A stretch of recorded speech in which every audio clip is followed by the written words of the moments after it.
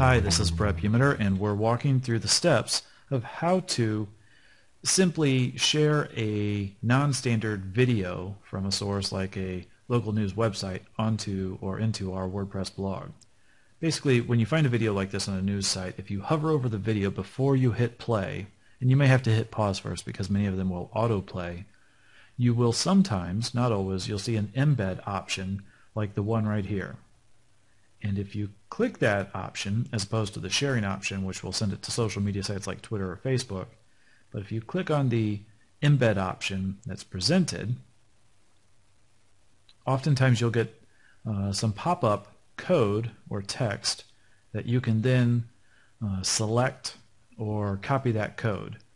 This is, in this particular example, this is actually a bit of a quirky bit of embed video code. It's not your typical embed code, and it just happens to be this particular news website and the code they're providing. It's not like the code that you'd normally see on YouTube. This is a little bit of JavaScript with a hyperlink that they're hoping to include. JavaScript basically means that when it runs, it'll launch a little subprogram from that news website to make the player pop up. It won't be instantaneous. So when we go to WordPress to add a new post, we want to make sure that we're working in the text tab and not working in the visual editor, because this is truly code. It's JavaScript mostly and a little bit of HTML.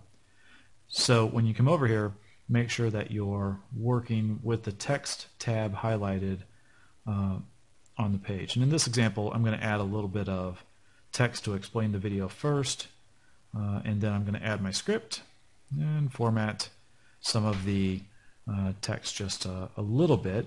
I want to create an article because basically we want to share this video with some of our readers.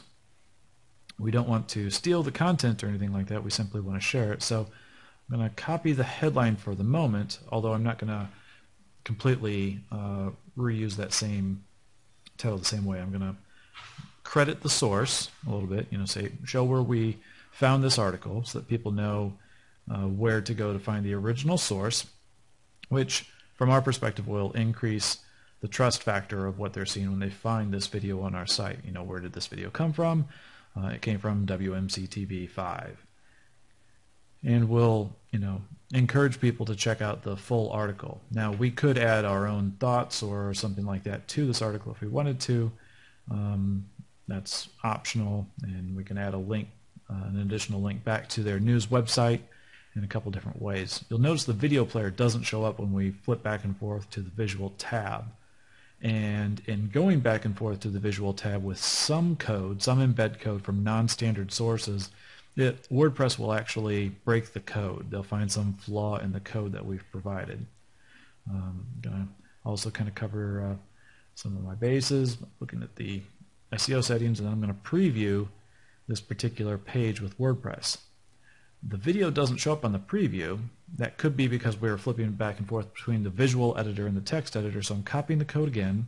I'm going to repaste it, paste it back in there fresh just to make sure I didn't lose anything, and hit preview again.